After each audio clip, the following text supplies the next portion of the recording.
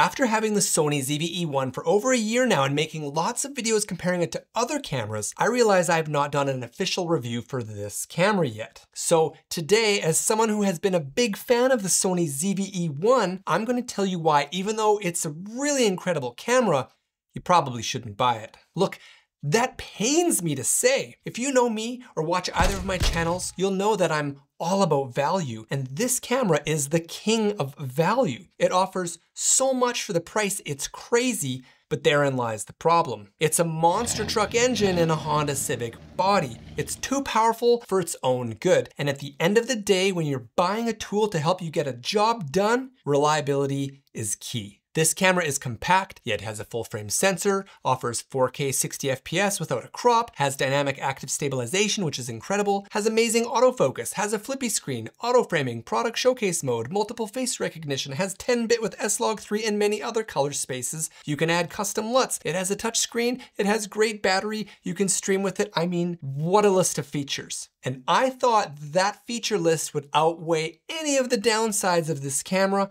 and you know what? I was wrong. The camera overheats, and that is a deal breaker for me now. When I bought this camera, I had created lots of videos on my channels, so I knew how I was going to use it. I usually record my talking head segments, which are anywhere from 15 to 20 minutes in a take. Then I shoot lots of B-roll footage, which is in shorter bursts. I really felt like the overheating wouldn't be an issue, and honestly, for 95% of my shooting, it's not. But let me tell you, for that 5% of the time where it is an issue, it's a huge issue. To stop everything you're doing and having to wait for a camera to cool down, it's the worst thing in the world. It's brutal. And when you are doing this stuff, especially at the level where you're getting paid and time is money, no amount of saving money is worth that feeling or that halt in your production. Honestly too, that's really my only knock against this camera. I understand it's not gonna have FX quality features, it's not an FX camera, but you're not paying FX prices either, right? You're paying half that and getting a taste of most of those features. So what do I recommend then? Well,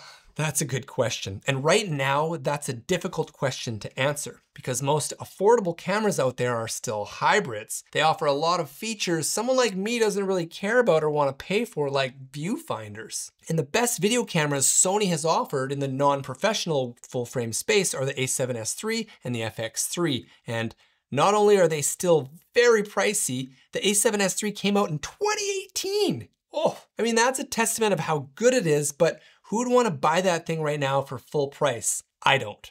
The FX3 came out in 2021, but the price, I mean, that really seems like the camera for me, but it's so far beyond what I'm willing to spend. I mean, that's why I bought the ZV-E1. My real problem is I fell in love with shooting in 4K 60. The ZV-E1 is not as bad when you're shooting at 24 or even 30 frames per second, but if you're shooting at 60 frames per second and you take 5 to 10 minutes setting up your shot with the camera on or playing around in the menus, it's already on its way to overheating. You're just making the window of actually shooting shrink, so you gotta plan for that.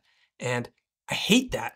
I hate being on a clock. I love the freedom of just clicking record and taking your time to make good content. Look, I still love this camera. No camera out there I have seen at this price point even comes close to this camera. An affordable video-focused full-frame camera packed to the brim with features, designed around content creation. Sony is so close with this thing. Oh, and yes, I know you can buy fans for it. I did, and it was helpful, but it was just another thing to charge and worry about. I already have enough stuff to charge. I didn't want another thing. So while I can't think of any alternatives to this camera to buy at the moment, maybe besides going down to crop sensor, it's just impossible for me to recommend this camera anymore because sometimes you record for longer than you expect and no amount of quality or features will ever outweigh the stress of having your camera overheat on you when you're in the middle of shooting.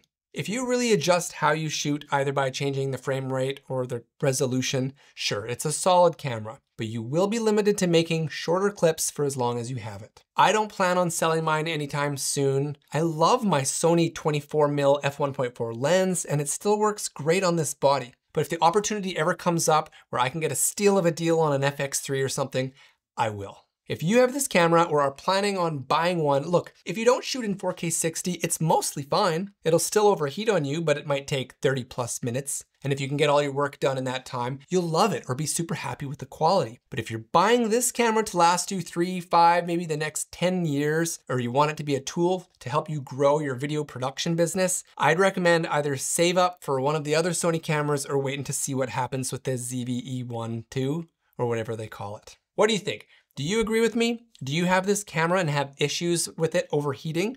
Or are you planning on buying this camera and are wondering just how bad the overheating actually is? Let me know in the comments below. The only 2 real times I have issues are when I shoot in 4K 60 for 20 minutes and over, or when I'm using my iPad as a monitor with this camera, which I love to do. If you want to see whether or not you should maybe buy an APS-C camera instead of a full frame camera for video, check out this video I made next. Otherwise, maybe watch this one. As always, thanks so much for watching. I really appreciate it. We'll see you next time on the SAD Studio.